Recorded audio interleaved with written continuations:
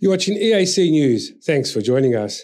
The National Assembly has elected former Governor Phnom Penh, Kep Chuktema, as the new chairman of the National Assembly's Commission on Interior, National Defence and Civil Service Administration with 106 out of 106 votes from the National Assembly.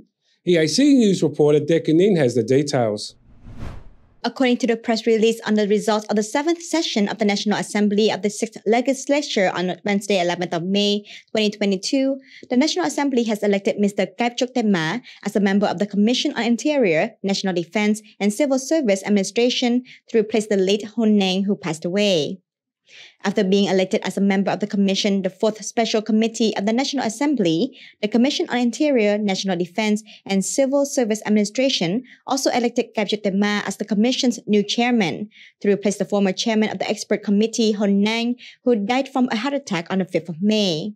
NEFAC Executive Director Kep Chuktema said there was no problem in electing National Assembly members to replace those who had died or resigned, but asked those in their new positions to follow the rules and greet and visit the public directly. 72-year-old Kep Chuktema was the governor of Phnom Penh for 10 years from 2003 until 2013 and is now a member of parliament for the Cambodia's People Party in Phnom Penh.